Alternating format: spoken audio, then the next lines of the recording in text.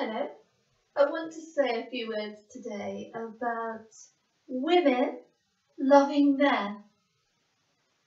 And I think this is an important subject for us to talk about at the moment because it's important for us to understand as women that when we love our men, we need to love ourselves in the process, which tends to make things flow an awful lot easier.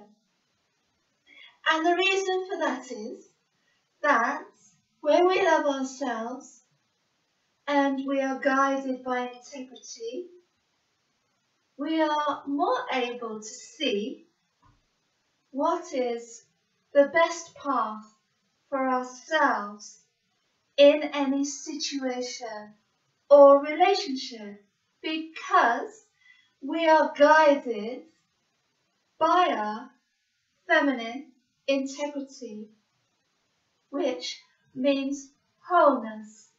And so we protect our wholeness and our field and our life along the way, regardless of what situation or relationship that we are in.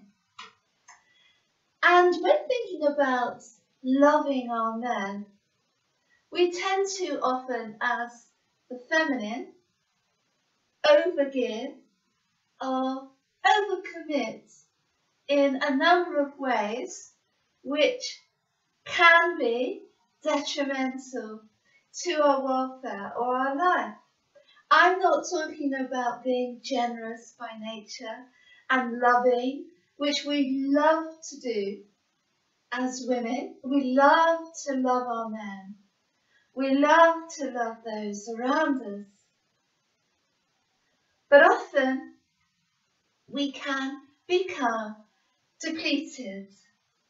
Often our energy is siphoned away through overgiving, whilst not nurturing the divine feminine within.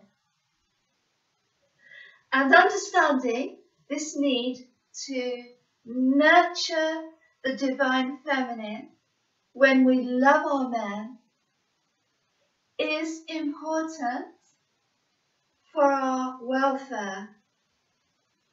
Loving doesn't have to mean sacrifice.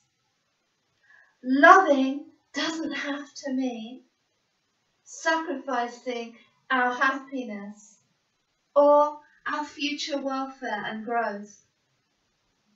It doesn't have to mean that we become depleted 24 hours a day because there is no time left for our own increase in energy and power, because we've given it all away throughout the day.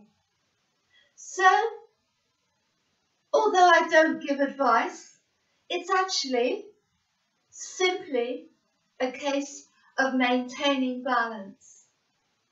It's simply a case of recognizing situations and relationships that are draining, and also recognizing when we haven't consciously put time aside for the divine feminine to blossom, to be nurtured, for her to be able to appreciate her own beauty and her own growth and her own evolution.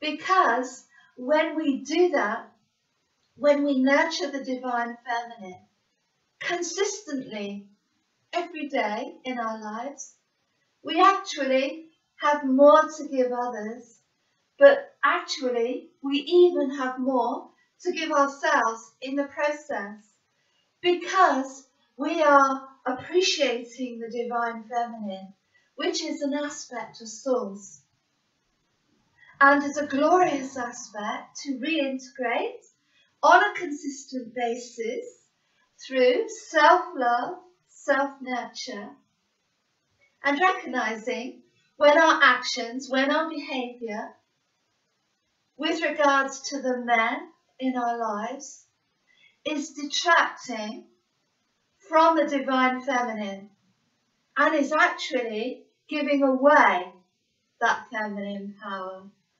When we need to be leading others through example, not control, not domination, but through example of good self-care, of appreciation of the divine feminine, and also of the powerful ability to set boundaries, to say no, to separate ourselves in order to nurture and grow the divine feminine so that we become even more fulfilled, we become even more powerful, and we become, importantly, more happy with ourselves and with other people. And we also then have our perception raised because we are operating at a higher frequency and are more easily able to see when other people are trying to bring us down, are trying to undermine us, and we are more able to recognize when we are not actually loving our men. We are in sacrifice, which isn't the same thing. Because loving other people means coming from a deep place of self-love, where we can honor ourselves and therefore honor other people. And we can recognize when we need to withdraw from a situation that is dishonoring because we have built up a power center of feminine energy in order to sustain us, and we do not have to hang on to situations and relationships and people that are trying to take energy and detract from our lives and detract from our picture of ourselves. A deeply loving, divinely masculine man will support his woman.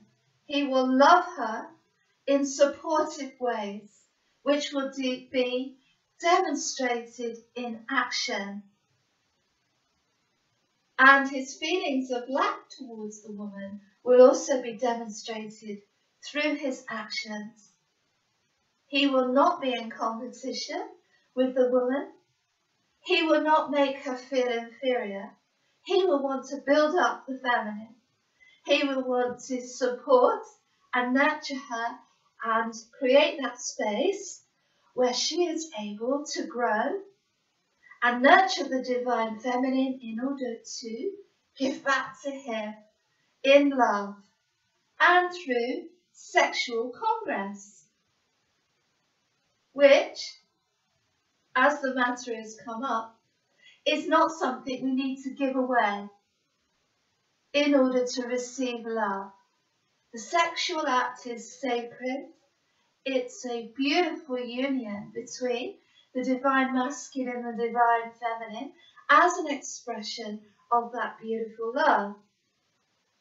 It is not something to be used in order to gain attention or love or validation from the masculine.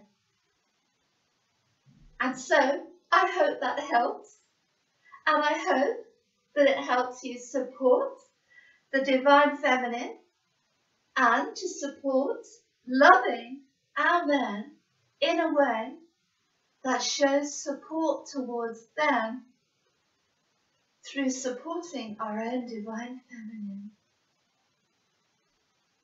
As always, stay safe and very happy. Bye-bye.